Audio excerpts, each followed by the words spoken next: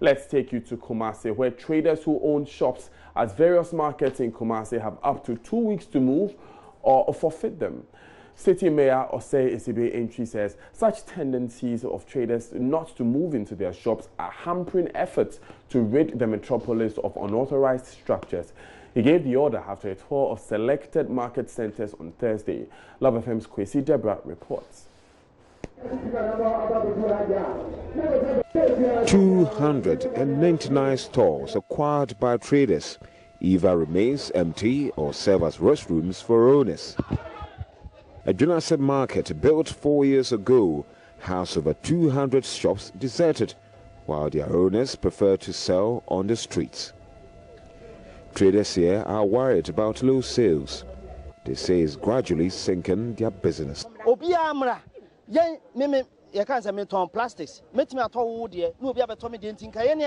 If all the traders come, we'll be happy to trade. And city authorities can start looking at establishing a lorry station here. Else you would bring the goods, but none will buy.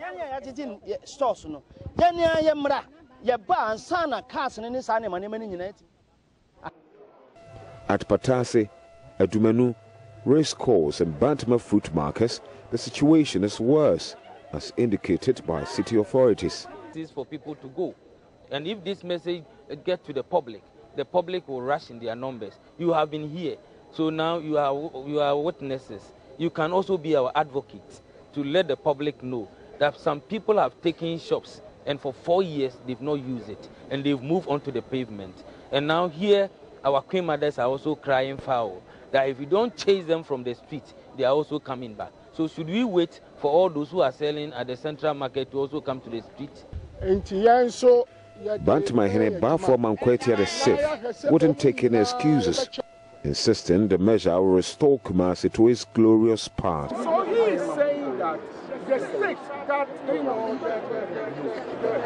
Kumasi finds itself now, if he really sits down, what is going to happen is that Kumasi is going to turn into a place that you can't control anymore. So because of that, he's taking this initiative. This is not about politicians. This is about Nanano. Nanano, we don't need votes to stay where we are. We are only saying that Kumasi belongs to us. And therefore, whatever that we have to do to make Kumasi what it used to be, we have to do it. And that is what we are doing. Though most of the market centers are refurbished, the Fiasewa Kubi market, for instance, has challenges with amenities. Traders say it's making their stay there difficult. We don't have Troy here. That brings people. So normally when we are coming, sometimes we both drop into this place. And when we are going to the same thing. The clock is ticking for traders at unauthorized sites. But it won't be the first time. Whether it will be the last, only time will tell. Reporting for Joy News, Kwesi Deborah.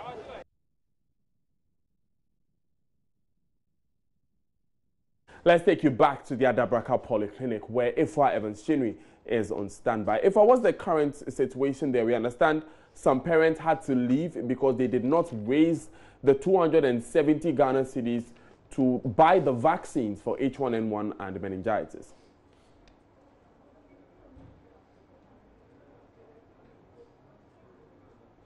Right, so we'll go back to Ifwa Evans Chinwe now. Let me just a bit of background. The Ghana Health Service and the Ministry of Education procured vaccines for H1N1. These vaccines were administered for free at Kumasi Academy, where there was a confirmed H1N1 outbreak last year before these students vacated. We understand at the time we were waiting on more vaccines for meningitis. Well, we were told that they may not need a meningitis vaccination program at all because of the number of cases that had been reported. And so we are trying to get more information on what is happening at Adabraka Polyclinic and the response from the health authorities. But let's move on now, because Ghana Immigration Service has vigorously defended the 50 Ghana cedi cost of application forms for entry into the service. Now, Public Relations Officer of the service, DSI Michael Amwakwata, explains the charge is to cover the cleaning of recruitment venues and other costs associated with the process. there has been a huge public outcry at the long winding queues seen as regional offices of the service. 84,637 people aged between 22 and 27 applied for the 500 vacancies in the immigration service. The SI Mwakwata says the money charged from these people are justified. Yeah, you see, we were given approval to recruit 500 people into the service. That was somewhere in November last year. And we know we are in a democratic dispensation. We can't do this behind the screens. So what we did was to advertise, giving the requirements for the process, especially for the first phase, which was the purchase of the e-voucher and online application. The feedback we had was that 84,000 purchased the e-voucher. 84,000 purchased the e-voucher, and not all of them applied online. Some bought it and they never applied. But out of those who applied online, we had 47,000 being qualified, because the system is such that immediately you click the submit button of your completed form, it tells you within 6 seconds whether you are qualified or not qualified. Out of that, we have 47,000.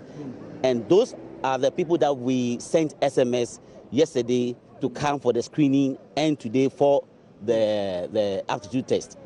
So even for that figure, I mean, there are a lot of people, I mean, some people are already doing calculations on social media. They say if you have 84,000 people purchasing forms for 50 Ghana cedis, you've made about 4.2 million Ghana cedis. And they're questioning where, those monies will be going to. You have some answers for that? Yes, I have quite some answers. You see, for each center across the 10 regions of Ghana, we are renting the venues. We are paying money to conduct the exercises. We've rented or hired ambulances across the regions. We're paying for that. And for the various venues too, we refresh the applicants, at least with some chilled water. And even Zoom Lion and other sanitary institutions to clean up the places that we are holding. And all this is about money. So it is going to it. After the second phase, when we enter into a third phase, medical screening and all that, we will also have to pay for the scripts. I don't know the numbers that will qualify after the aptitude test, but to get people to mark, to pay for venues, for the marking and all that. So it's not just like we've made money out of it, but we're going to spend and even maybe go into our own coffers to support the process. So the 4.2 million Ghana cedis will cater for all these things you're talking about? I haven't done the calculations, but... You're still watching Joy News today. My name is Daniel Dazi. We take you now to the Adabraka Polyclinic, where Ifwa Evans Chinwi is standing by. Ifwa, what can you report?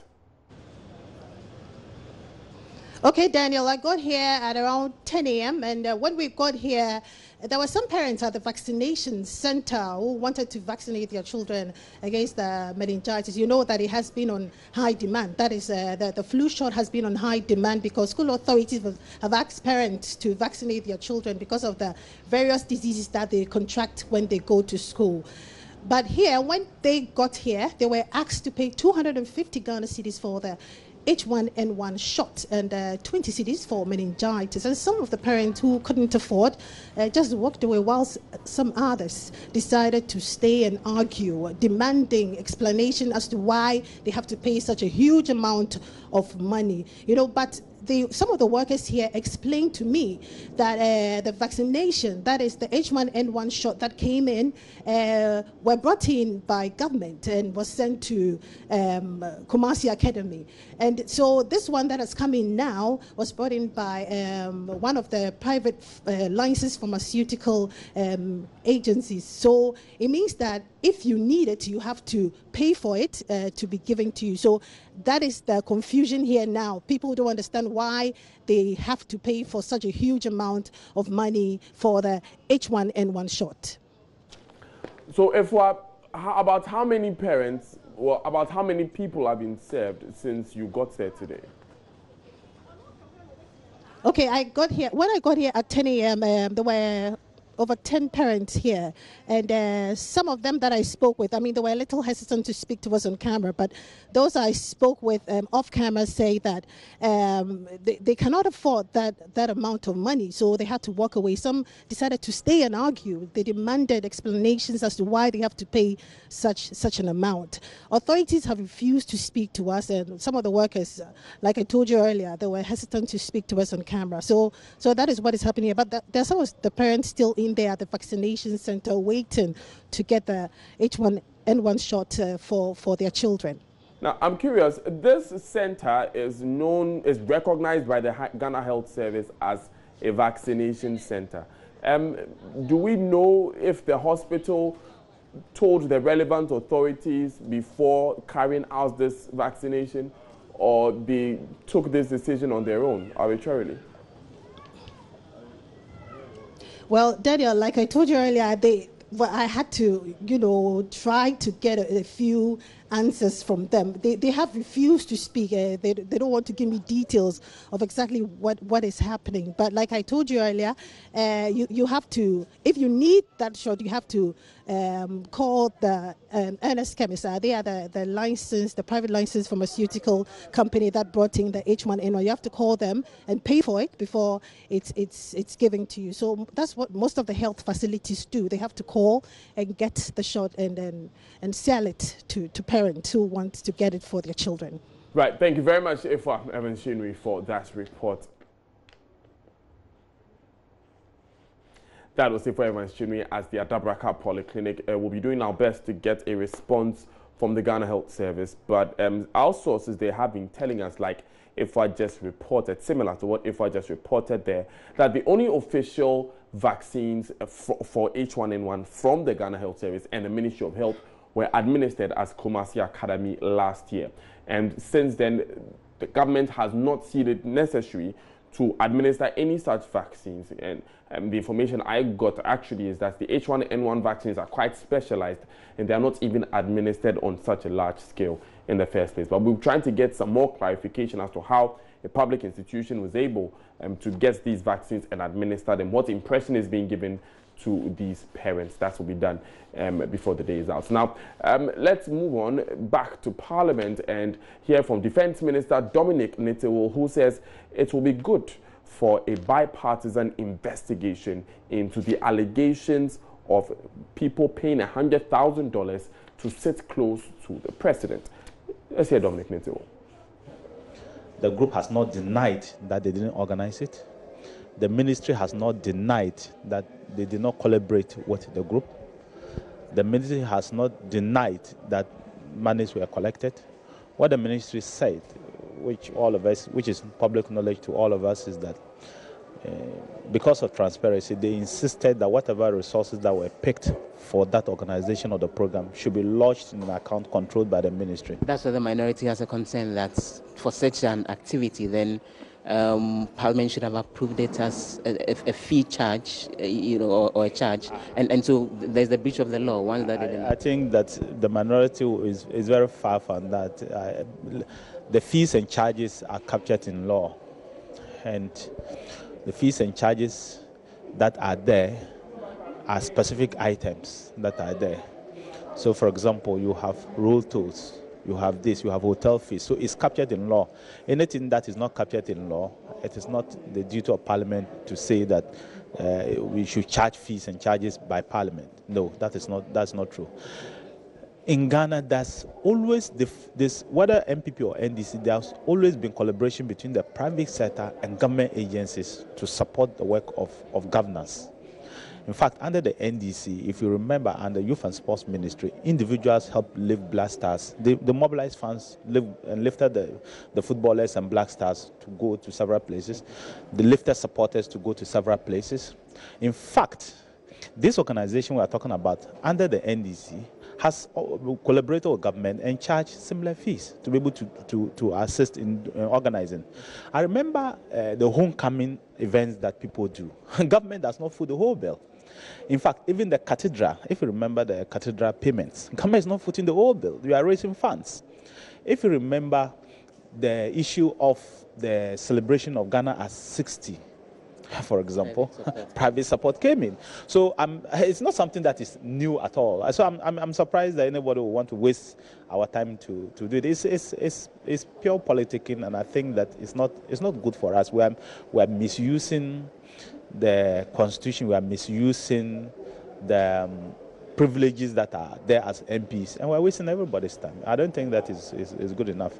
But for us... Is this the same stand that you held a few years ago? No, I thought that any good speaker would allow whatever the minority should have to move the motion, listen to the people.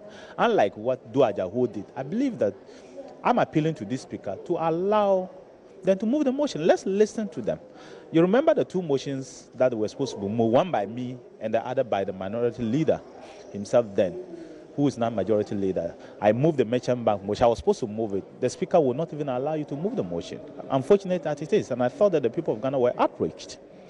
The same thing with the Kanazoi issue, the fourth matter. The minority leader himself then, now majority leader, was supposed to move the motion. The speaker then would not even allow you to move the motion because he would not even listen to you. And we thought that it was unethical, it was bad.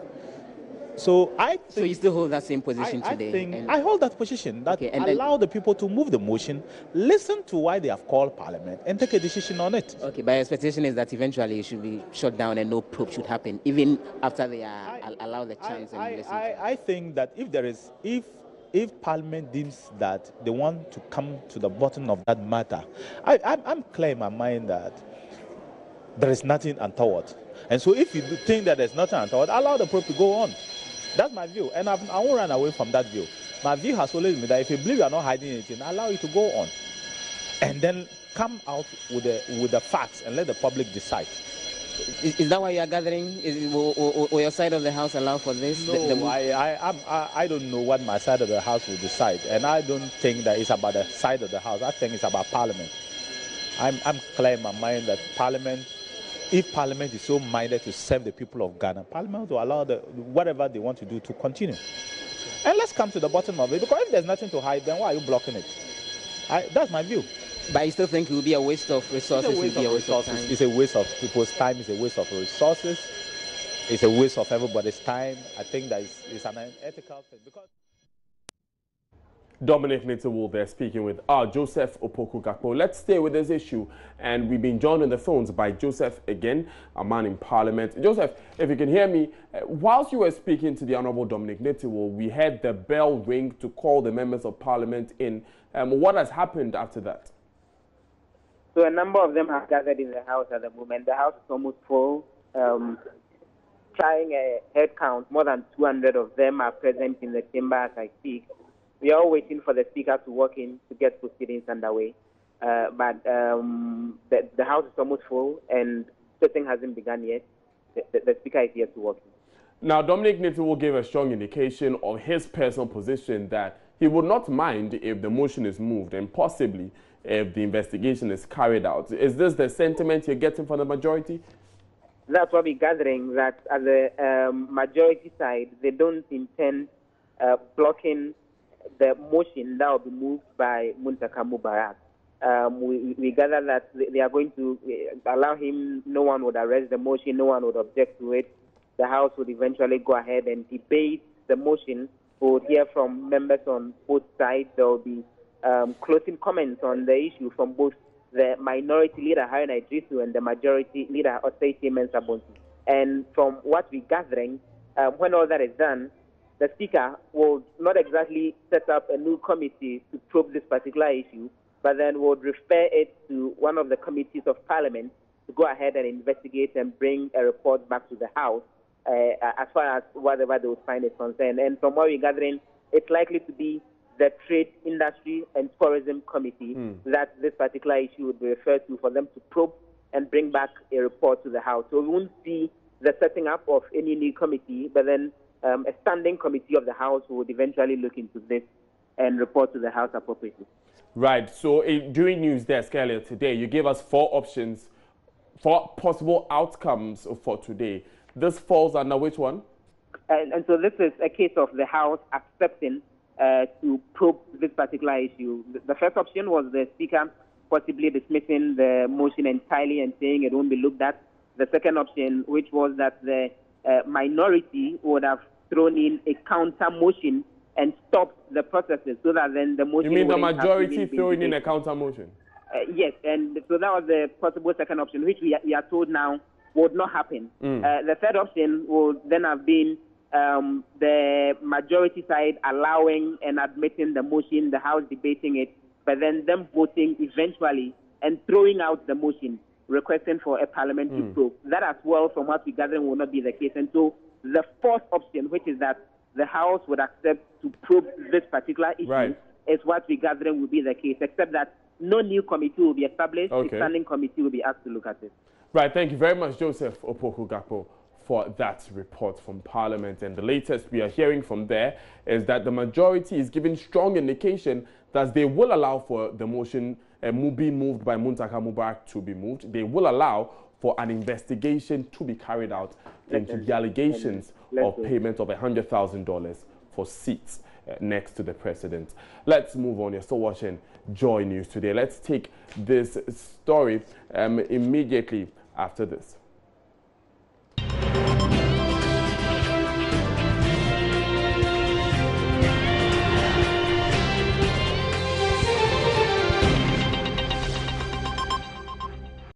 Thanks for staying with us. Now, for a significant number of mobile phone users, the device is mainly for making and receiving phone calls, WhatsApp messaging, and taking photos and videos. For others, though, it is a working tool. In some parts of Ghana, the mobile handset is helping solve some of the biggest challenges facing farmers, such as post-harvest losses and what price to quote for their produce. Justice Beidou has been to the Ashanti regional capital, Kumasi, to find out how this otherwise simple device is making a big difference. Farming, sometimes a tedious job, but it remains the country's biggest employer, engaging more than half of its over 25 million people. One of the biggest challenges drawing it back, though, is the lack of transparency for prices of farm produce on the market. Middle-aged Douglas Ajay has been farming vegetables for over a decade now. Besides low market prices, the agriculture he and his colleagues engage in here is mainly rain-fed, making them vulnerable to the weather. Middlewomen always decide the price we sell our produce. That makes us lose all the money we invest because they cheat us. That is why many young people do not want to farm. This is a problem for us.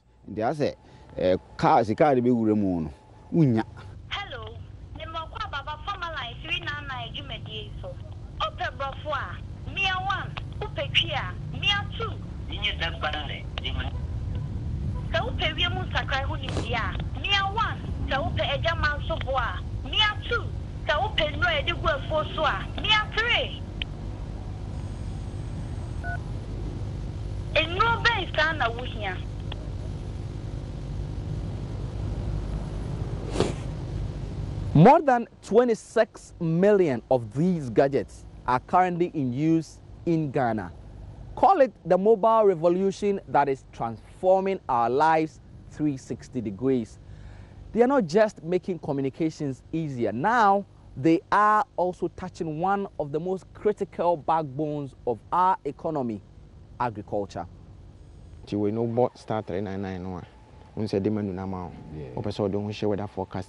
Farmerline, this new tech company, is seeking to take advantage of this, using the mobile phone to reach more farmers with market prices and weather forecasts, all in their own dialect. What we seek to do is that we provide this information for the farmer to give him that kind of knowledge.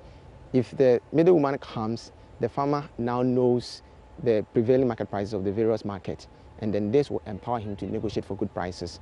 Farmers do want to apply fertilizer, they want to spray their produce, they want to even do planting, they want to dry their produce.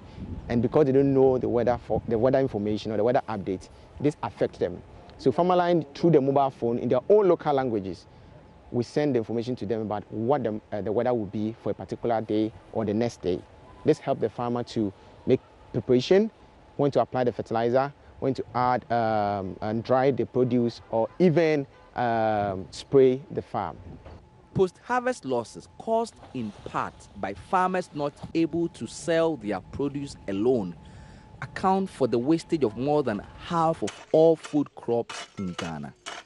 This new technology may be a game changer. Justice Beidou, Joy News, Kumasi.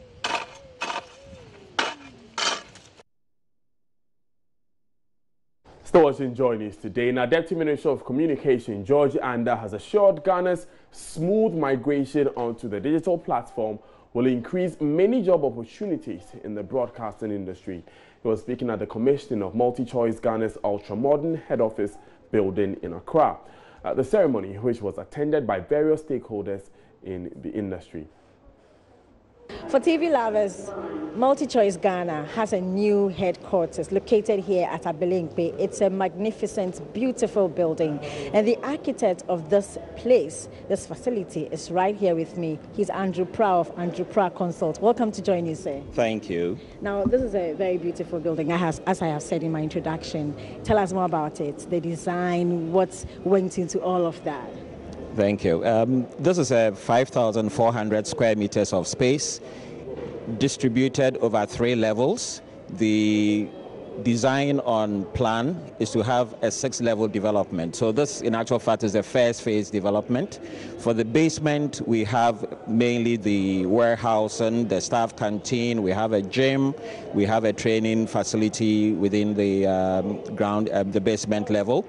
On the ground floor, where we are, is the customer service area. We have the credit control guys also up here. It's a double volume space reflecting the business that MultiChoice does. You can see all the fun-loving colors in there. That's what I was getting to. Yes. I mean, I just love these colors. It's so homey. I get here and I see all these flashy lights. With lights, you know.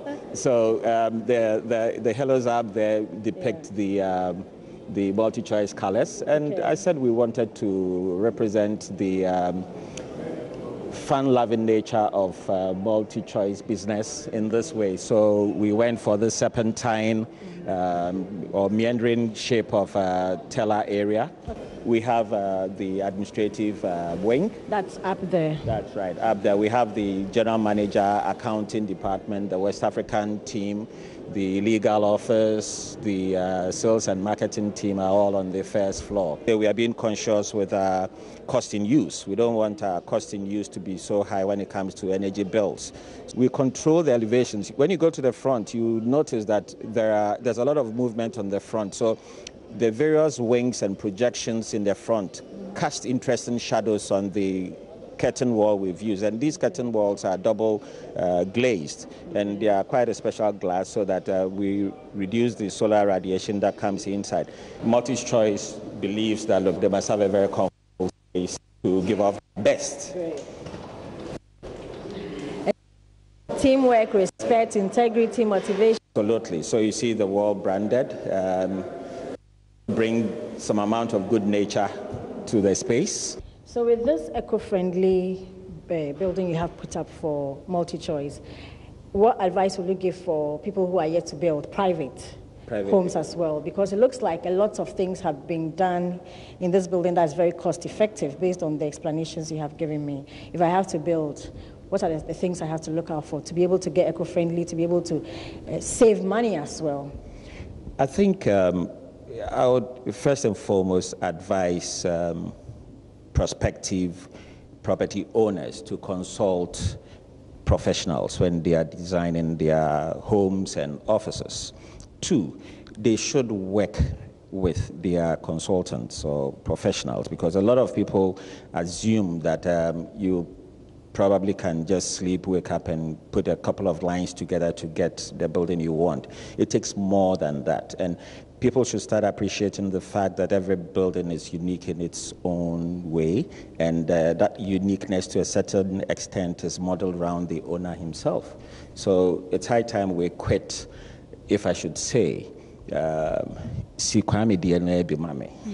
I want a house just like Kwame's. I prefer Adjo's house. So when people do that beyond a certain point, I mean, you leave your architects with no imagination. Big space here. Huge, huge space. Mine. You can actually do a lot here. This is it, Multi-Choice Ghana, and this particular building was put up by Andrew Pra of Andrew Pra Consult. As we told you earlier, you can come around here, have an idea, build a concept for your own structure. For Joy News, my name is Hannah Odami. And Joy News today will take a quick breather, but Emmanuel Abwajiri will bring us business.